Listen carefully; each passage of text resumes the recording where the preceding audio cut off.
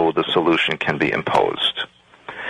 If we are told that we are being attacked by an unknown alien civilization with amazing weapons, imagine the fear and terror that would pervade the earth. Everybody would band together. Correct, and demand that the countries of the earth do something together to stop this threat. Yes. And of course, then we would have a new world order government, a singular government that controls the planet, which we already have anyway, but now would be officially wanted by the people. That would be public. And then we would have this imaginary battle.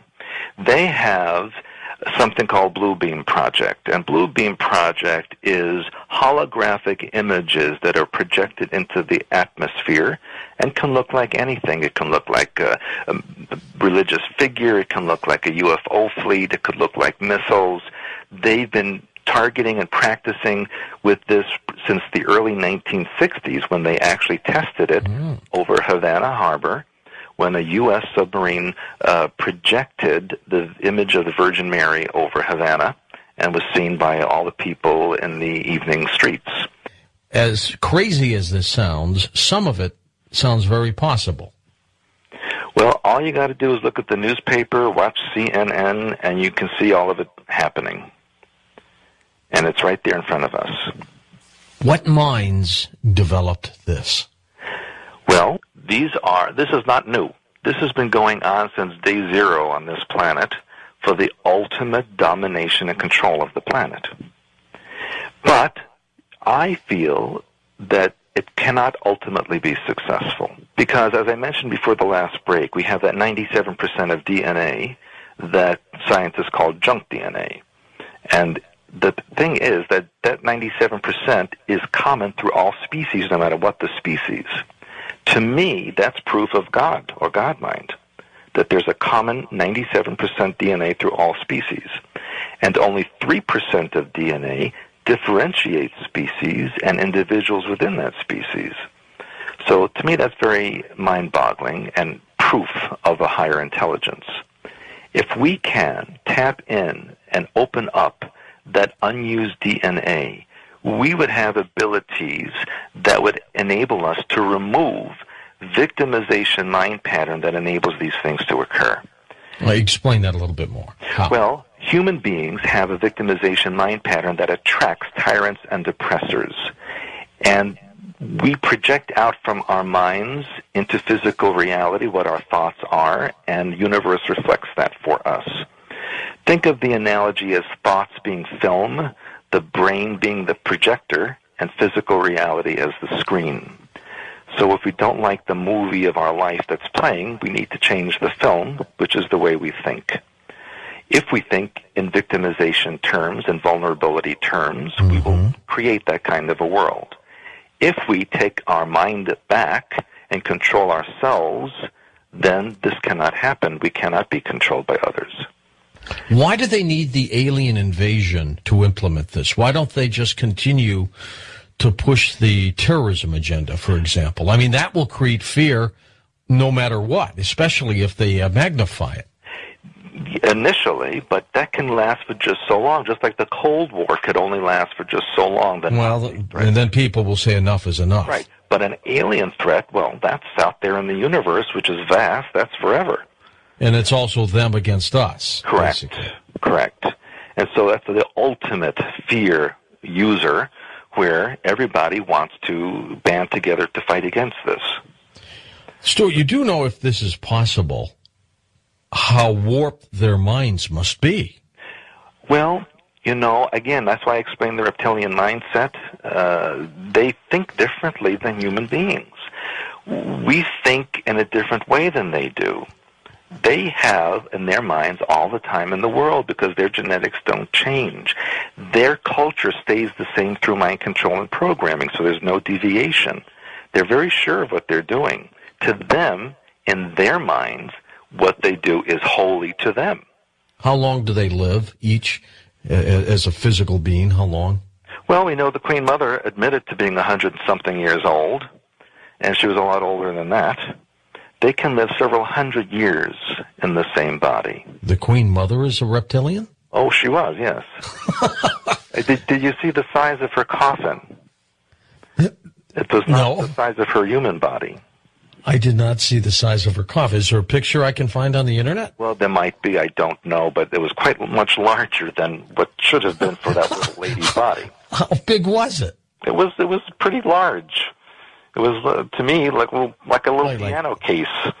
Oh, like 8 feet, 9 feet? It was big. I don't know how. I mean, you can only see from the pictures, but it was very large. You're saying when she died, the Queen Mother reverted to the reptilian stage. Yes.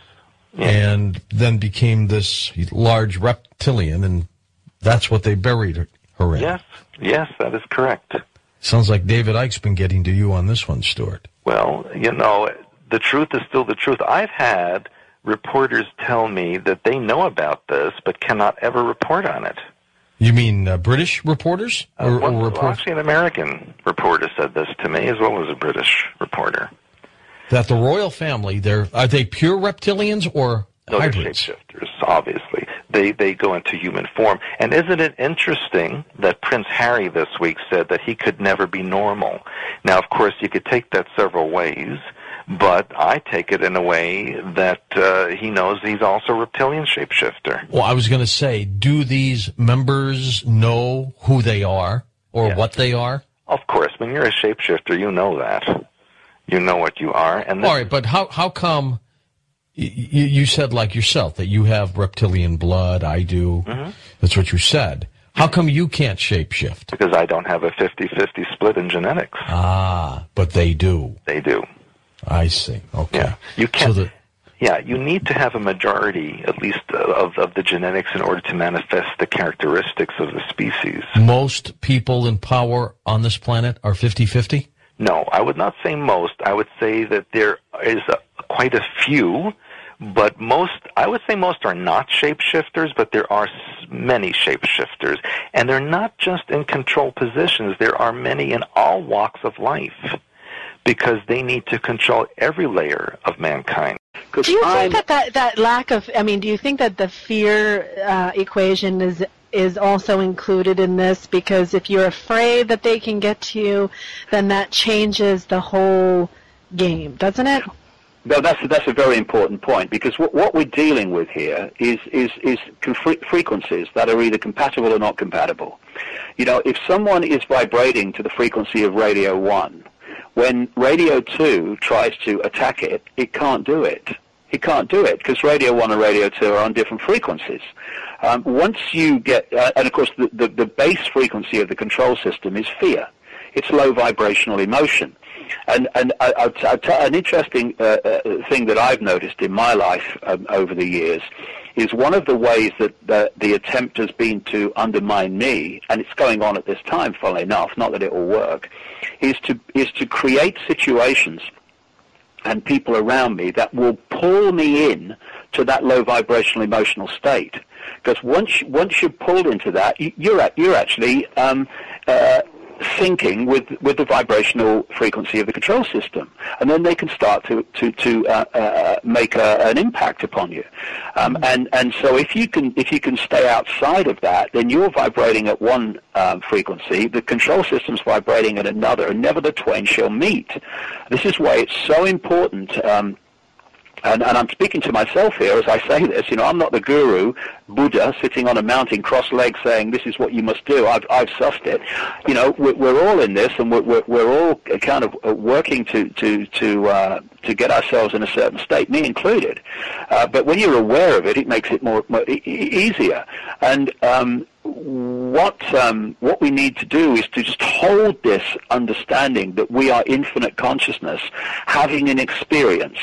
We're not the experience. I'm not David Icke. David Icke's my experience. I'm infinite consciousness having an experience as David Icke. And when you come from that perspective, it helps you hold perspective on the experiences that we have instead of being pulled into them, so that you are the experience as well as having the experience, which means that you're pulled into a vibrational state where if it's an unpleasant experience and a stressful and fearful experience, well, then you're being pulled into the stadium in which the control system plays at home. And it's important that we hold this understanding, and it's a real challenge because all the five sense influences are telling us that you are David Icke, you were born in Leicester in 1952, and you are just one person, just Joe Public. You have no power. But if we can resist getting pulled into that, to realize that the reflection in the mirror is the reflection of the experience. It's not a reflection of who we are, though you can see who we are through the eyes often. Then you're in this world, as I've said many times before. You're in this world having the experience, but you're not of this world in the point of that you're perceiving the experience, and that can have a very powerful impact on not getting pulled into fear and stress and all the rest of it, which allows you to enter the control system's stadium on which it wants everybody. That's why it's created a society which is there to generate maximum fear, maximum worry, maximum anxiety, maximum conflict. It's because they want us in a certain vibrational frequency range, because that's the one that they can lock into us through.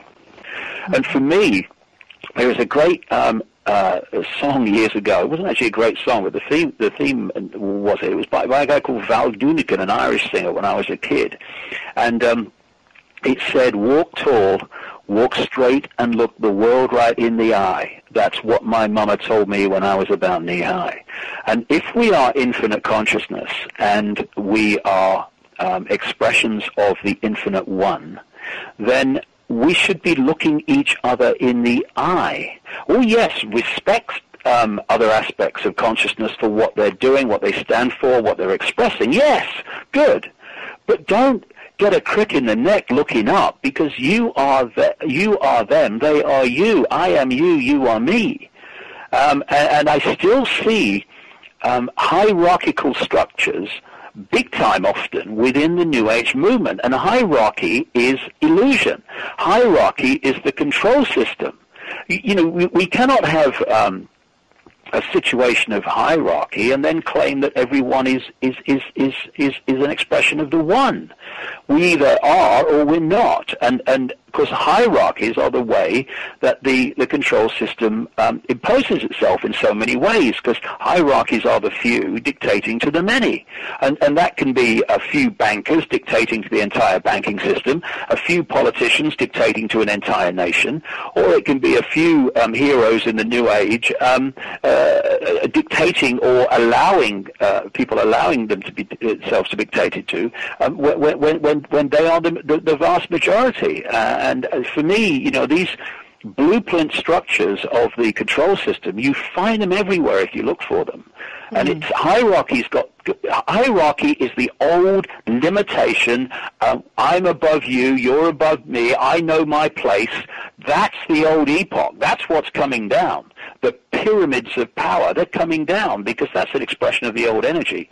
And it's a shame that so much of the New Age, or significant swathes of it anyway, are still into hierarchy. It's not the way it is. I would suggest anyway, but everyone must believe what they want to believe, of course. Time to turn the machine on. The Pentagon says to turn up the frequency tonight. If that shape-shifting ass to me like that again, I swear. Shut up, Bob. It reads our minds. Just turn it on. The sleeping lambs are waiting for their programming. Okay, Nancy, but I hope your panties are coming down tonight. No panties on. I'm horny tonight. Enjoy the programming, sheeple people. I'm going to enjoy Nancy. Night-night, sweet dreams. We've just got to not let fear get to us, because that's the control system's most potent weapon.